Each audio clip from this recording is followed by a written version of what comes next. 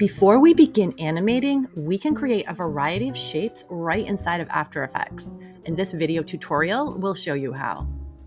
I want to go to the top toolbar to draw a shape. That is located right here. If I click and hold, I'll see that there are a variety of shapes, but I'll start with the rectangle. I'll click and drag to draw. There's my first shape. If I hold down the Shift key, I'll make a perfect square. I want you to take a look at the fill and stroke. This is where you can change the color. If I don't want that to be blue, maybe I want it to be green. And the stroke is the border. I could click in here and also change that color. This is the thickness of the stroke. I can scrub to the left to make it thinner. I can also just click in there and type the number, the thickness that I want. Maybe I'll type 6 and press enter. Maybe you don't want a stroke at all. You'll find that if you click on the color, there's no option here to say no stroke. That's because you actually had to click on the word stroke to get those options.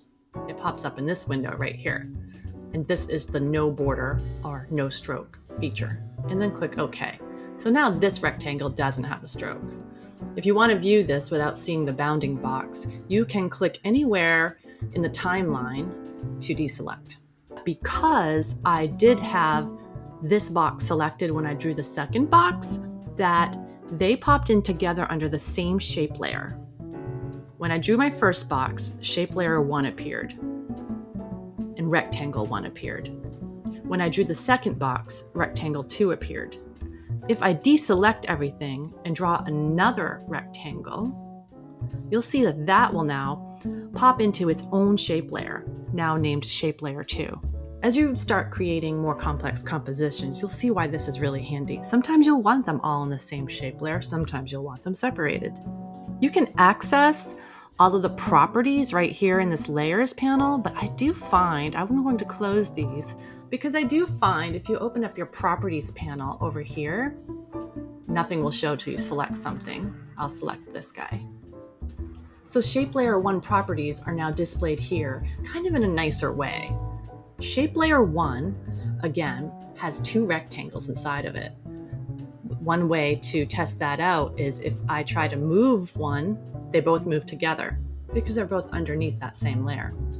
You can click on rectangle 2 to see just the properties associated with that shape, and then rectangle 1 would be the other shape.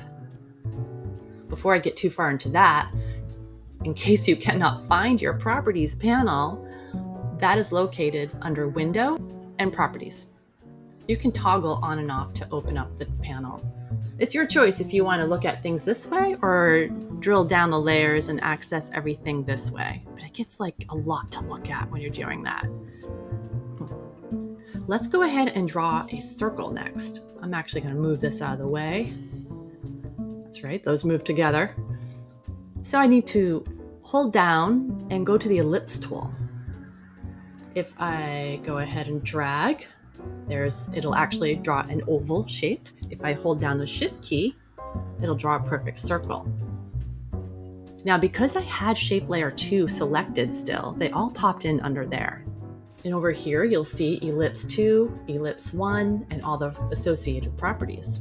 Let's go ahead and click on ellipse 1 and maybe add a stroke back to it. With that selected, I could do that right up here by clicking on the stroke and then going to select any color here, and it did add it back in. I could also do that down here. Fill color, stroke color. Again, stroke color is border, fill color is the color inside. While we're looking at this, you could also change the size right here in properties by sliding to the right, left to make it smaller, right to make it bigger. You could increase the stroke width right here.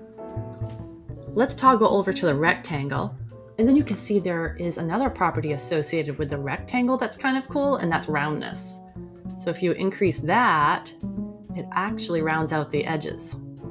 When you're still using the shape tool, Every time you click in here, it thinks you want to keep drawing new shapes. So you'll want to get off that tool if you're done drawing shapes. And the best tool to go to is a selection tool. Shortcut V. So if I come back over here, I can hit V on my keyboard and it takes me over here. You also may have noticed if you hover over different tools, it will tell you the shortcut. Q is a shortcut for this one. I'm going to show you just a couple more things. Let me just delete that. Give ourselves a nice clean composition. Let's also go to the polygon tool and the star tool. You'll see they come in as Polystar 1 and Polystar 2.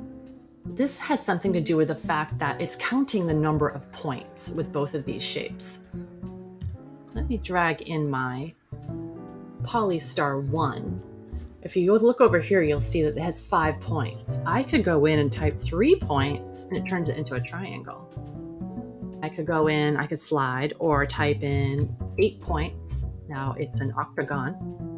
Let's flip over to the star. That also has points. I'm going to go over the animation in a separate video, but this gives you a good foundation on how to draw and change the properties of different shapes.